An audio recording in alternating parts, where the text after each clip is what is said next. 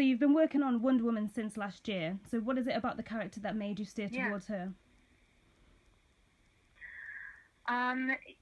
You know, it was one of those things that I don't think I would have ever had the guts to go up and say to DC, yes, please let me write Wonder Woman. It was kind of fate that I had just come off of Ms. Marvel when Chris Conroy, who was the editor at the time, gave me a call and said, hey, are you free to write Wonder Woman?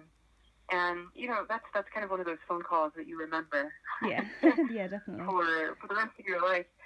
So, you know, I really had to go back and think about, okay, what is the core of Wonder Woman's personality? What is it that makes her so compelling to so many generations of readers? And what can I do to continue that story in such a way that it's rewarding to people who've loved her their whole lives, but also has some interest to people who maybe had never read something about this character before. So it was a real challenge, and I think I never really had to think about a long-form story about a legacy character that is this old and has this much cultural significance. So, yeah, I was quite nervous. Yeah. I was quite nervous for him. Well, that kind of leads on to my next question, was that we're asking, was it daunting to take on such an iconic character? You know, it was really difficult because I had to kind of decide on the fly what parts of that 75-year history I wanted to bring into this story. I think it's tempting when you get a character like this who has so much backstory and, you know, so much interesting and complex continuity. You're tempted to just sort of get out all of the toys and make a mess. Yeah. Every, you know, subplot, every secondary character, every storyline that's ever existed, you want to just kind of play with it all at once. And the biggest challenge for me was trying to edit it down, was trying to give it focus, because it can be quite overwhelming to say, oh, I want to play with this character, I want to bring, you know, this old villain back from whatever, or pick up this storyline that I loved from, you know, when I was younger. And trying to give all of that focus was quite tough, especially since I think if there is a type of story to be written about Wonder Woman, it has already been written in some form or another. She's got supervillains, you know, she has classic sort of action-y superhero stuff, she's got a mythological element, she has very strong historical connections to World War II. Yeah. So it is almost about not just balancing characters and storylines, but also genres. She exists across multiple genres. Yeah. And getting that tone right is very, very challenging. Yeah. So how did you narrow all of that down? Because like you said, there's 75 years of history for Wonder Woman and she's involved in different genres. So how did you go through that process of narrowing the things that you wanted to include down? I started out by thinking, okay, what's the most interesting aspect of her background to me, and starting there. And for me, it was the Themysciran aspect, the Amazons who sort of exist in this parallel world of pseudo-Greco-Roman mythology, and the fact that Wonder Woman grew up essentially in this utopia, this kind of feminist utopia led by powerful matriarchs who are the ultimate warriors, but also very, you know, committed to justice and all of this other stuff. Yeah. To go from that to our world has to be pretty shocking. Yeah. And traditionally, the sort of path back to that utopia has been sealed. She's kind of stuck in our world. She can't go back home.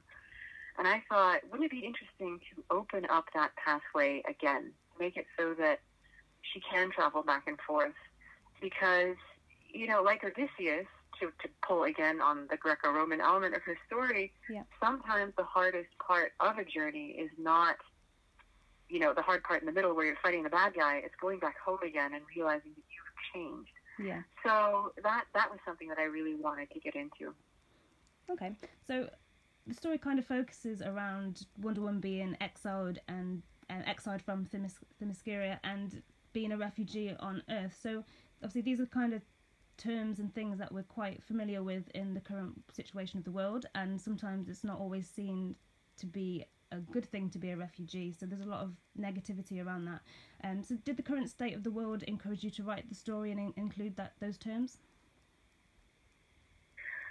No, I mean, that's been part of her story really since the beginning, and though she is very much in exile, I try to use the term exile rather than refugee, because I think, being the fact that she's essentially royalty and she has these powers that human beings really almost can't even aspire to, she sort of passes as a white woman. I felt like it was it would be a little bit belittling to the struggles of real actual refugees. Be like, yes, this extremely powerful, in some ways very privileged character is going through exactly what you go through. But by that same token, especially in this first arc, I tried to get into and unpack her kind of relationship to warfare and to conflicts that create refugees. Yeah. Because, I think that's something, and she says that quite explicitly, that she has an extremely ambivalent relationship to.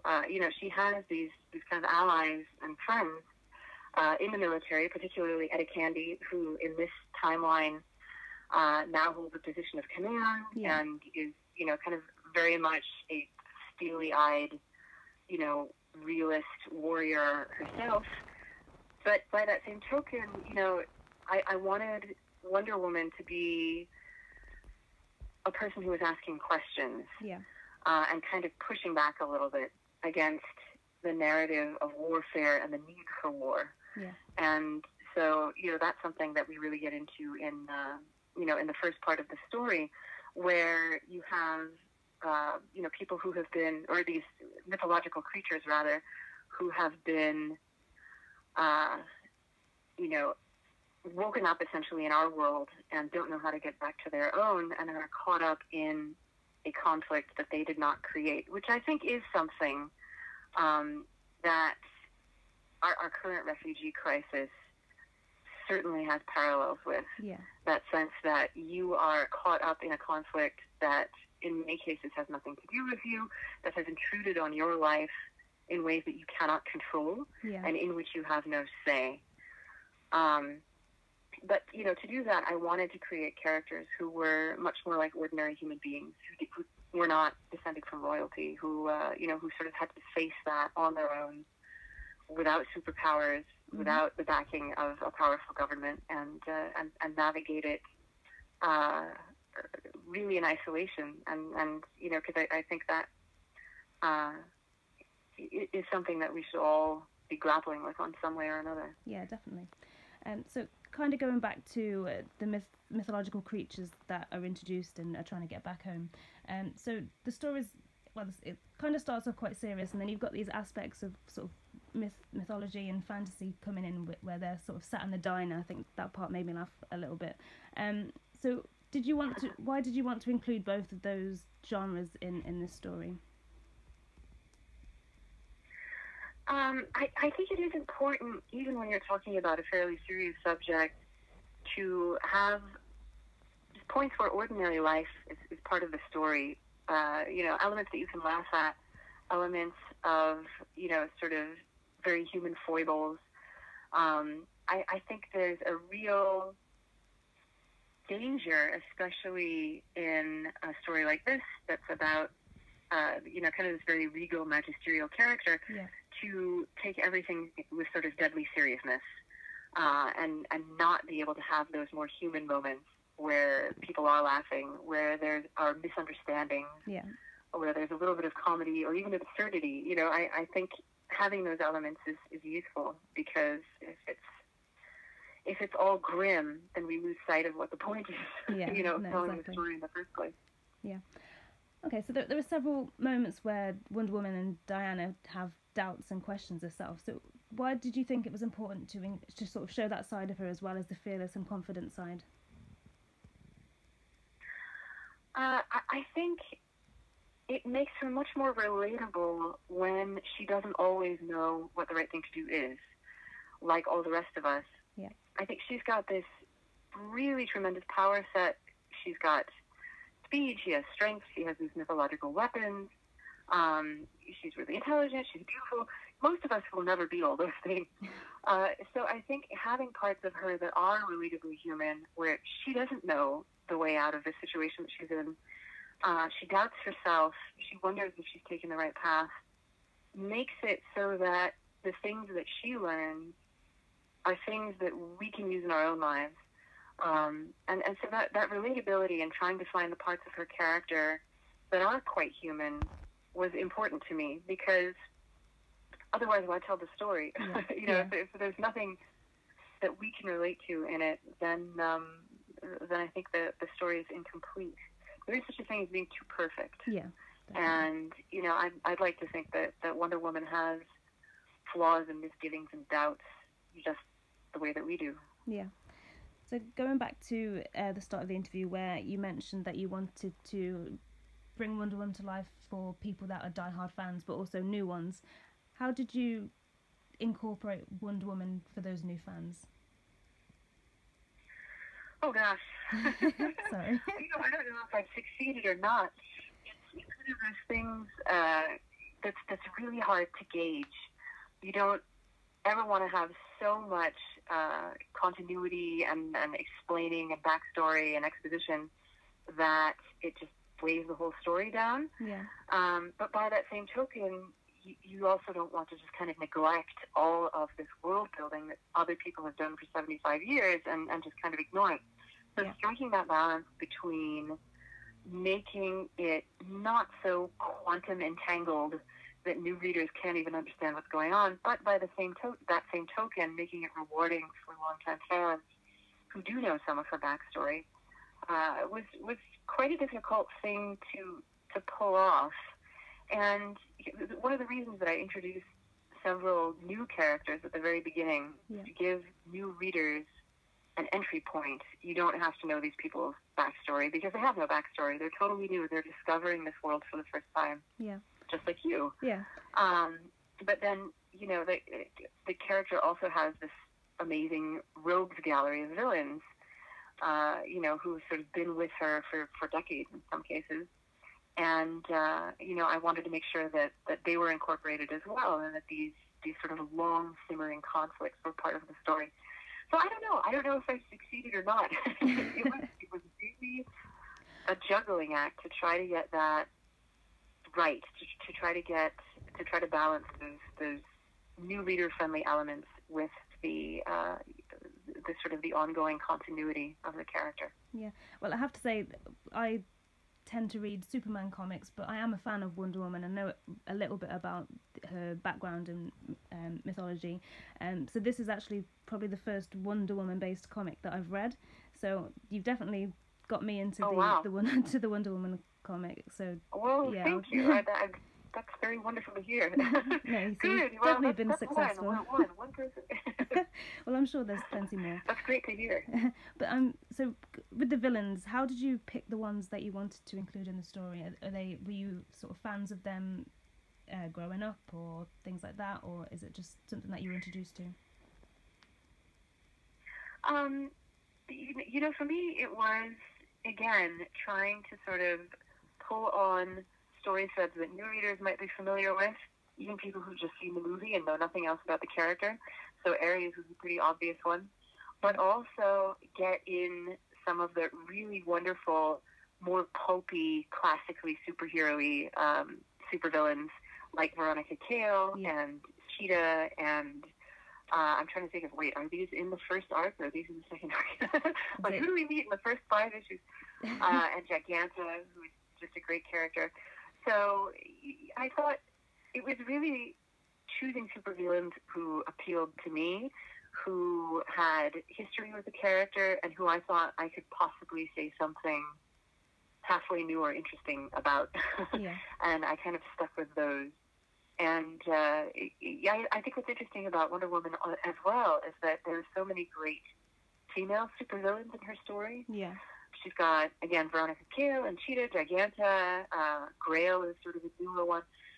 So it's interesting to me when both the central protagonist and the central villain are women, I think that puts an interesting spin on a lot of classic superhero material. Yeah, well, like you said, it's not something that always happens, so it is nice to see that. So sadly, you've left Wonder Woman to work on a project that's kind of in mystery at the moment. Is there anything you can tell us about that, or is it still secret? Yes, no, I was happily able to announce it a couple of weeks ago at New York Comic Con. Oh, okay. In spring of next year. I am going to be writing The Dreaming, which is the big ongoing story in the Sandman universe, which is a playground that I've always wanted to play in as a sort of a former goth. And so I'm extremely excited to be taking on The Dreaming in the spring of 2020. Mm-hmm. But sad to be leaving Wonder Woman at the same time. Yeah. Even though I'm really, really excited to see what Steve Orlando has in store for her. So it's always fun to go from being a writer to being a fan. Yeah. So would you ever return to Wonder Woman as a character or DC Comics in general? Yes, yeah, absolutely I would. I think with a character like this, there are so many possible story threads to follow that there will never be a lack of material. And in fact, a couple of days ago, I was just sort of sitting here and this light bulb went off. I was like, oh man, now that I've done the series, I have this really great idea for another Wonder Woman story. So I'm sure it's something that I'll be thinking about for a long time. Yeah. And are there any other DC characters that you'd like to work on? Oh gosh, lots. Yeah, absolutely. I think I've always loved Superman. I grew up with Christopher Reeve as sort of one of my first crushes. I think he's a fascinating character. There's a lot. I love what's being done now with some of the classic supervillains like Harley Quinn. I love this kind of renaissance that they're having. And Poison Ivy, like a lot of, there's just a lot of, I think, stories that take a second look at characters that we thought we knew mm-hmm. and show us that maybe we don't know them as well as we thought. Yeah. And that's something that I really, really love about what DC is doing right now in general. Yeah. Well, I won't take too much more of your time, but thank you for taking the time to speak with me. It was a pleasure. Absolutely. Thank you so much.